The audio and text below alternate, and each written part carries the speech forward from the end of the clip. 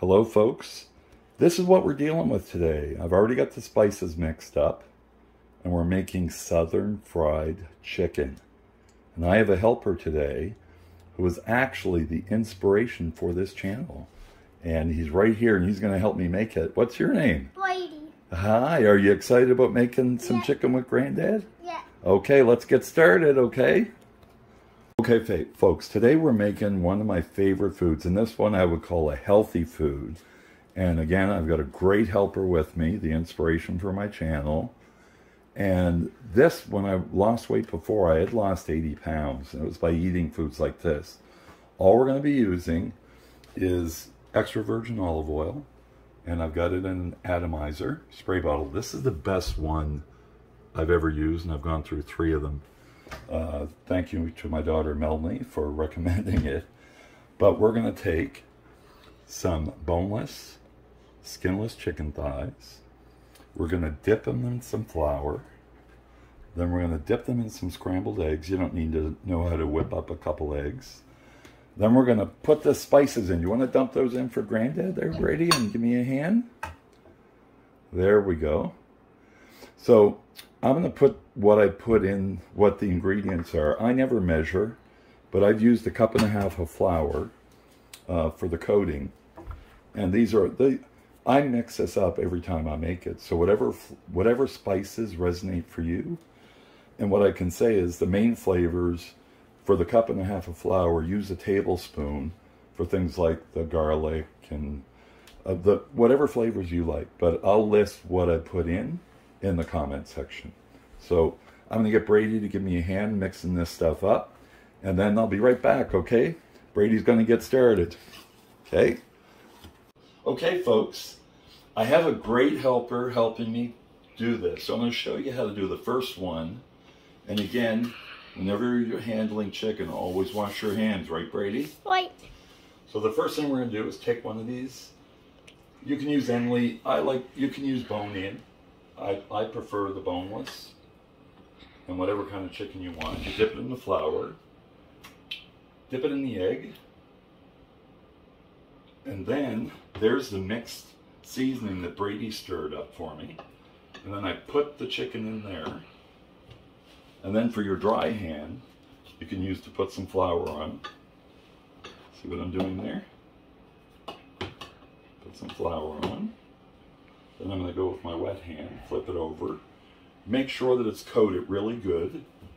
And then the other step I forgot, so we're going to stop there right now. Okay, folks, the thing I forgot was make sure that you spray the bottom of your pan. Make sure you spray it really well.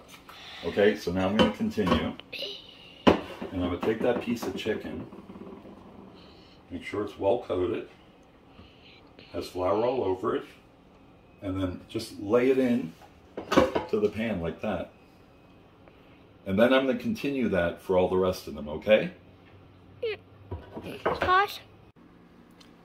Now the next step that I do, and again, I'm going to show you another method. I'm going to continue with the rest, but I want to show you what the process is. The important part is to make sure that you spray it. Now, if you don't have an atomizer, what you can do is use any, like olive oil, any healthy oil, not canola oil. Goal of this is to eat healthy food.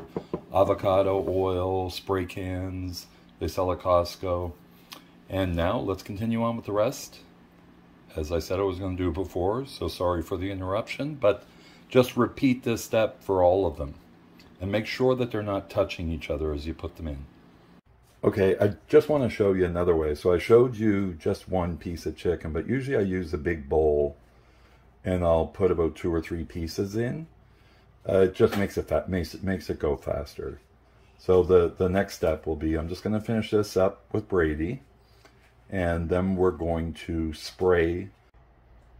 So the next step, folks, is to set your air fryer at 375, and then the cook time, I will show you. I like to start the first cook at 6 minutes. I know you see a lot of videos about heating up the air fryer beforehand. Trust me, I've made this a gazillion times. And the healthy part about this, it's cooking in the air fryer. You saw I only put some squirts of olive oil on it. It's not frying in deep fat. And that's going to taste good. Actually, I like it better than store-bought. So we'll be back once this is done and we're ready to start the next step. Okay, folks, so bear with me here now because they've just finished. So what you want to do when they come out is use your atomizer again, and any white spots that you see, just give them a spray. And you notice I didn't spray the bottom. That's because as the chicken's cooking, all the oil's going to drain down. We'll spray those again after we flip them, which we're going to do right now. And I typically use a fork. I find it's easier, and I don't want to get the batter off of it. So I'm just going to do that, and then we'll continue. So here's what it looks like after I flipped, and you notice there's going to be some white spots on it. So again, I don't have to repeat it. I've already showed you how to do it. Just give them a spray to make sure that all the white spots are covered. Then we're going to put them back into the air fryer for, I'm going to say 7 minutes, based on the doneness when I flip them. And remember, whenever you're cooking chicken, always check the temperature. Okay, folks, this is what it looks like when it comes out.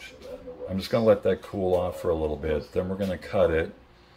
And Brady, how would you like to do a taste test of it when it cools off a little bit? Okay, and then Brady will taste it and let us know how it is. Just wanted to show you what it looks like. I just cut one in half, and we're going to wait for that to cool off good so that Brady can taste it. Through the magic of photography, I'll be right back. Okay, I'm going to have my grandson, Brady. Would you like, you said you like to taste it? Yeah. Okay, have a taste.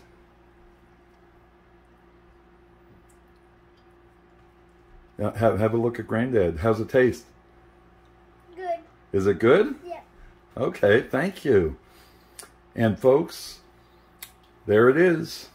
Southern fried chicken, healthy, done in the air fryer. I know they're thighs, but I love chicken thighs. If you want to use breasts, it's just as good. Do you want to say something else? And that's my grandson Brady, and he's 7 years old now. And again, for 2 years, he was the inspiration for this channel. So thank you, Brady. And everybody, if you like the video, they're going to be more like these. I'm going to get better as I go along and learn. I tried to make this 4K, but Microsoft account took a little bit too long, and I want to, actually I haven't even uploaded this one, so I'll figure that out. But if you like the videos and the content and my new intro that I filmed today with my walk in the park of what's going to be on there, then please like and subscribe and know that I'm going to get better as I go along. Thank you, and Jamie signing off.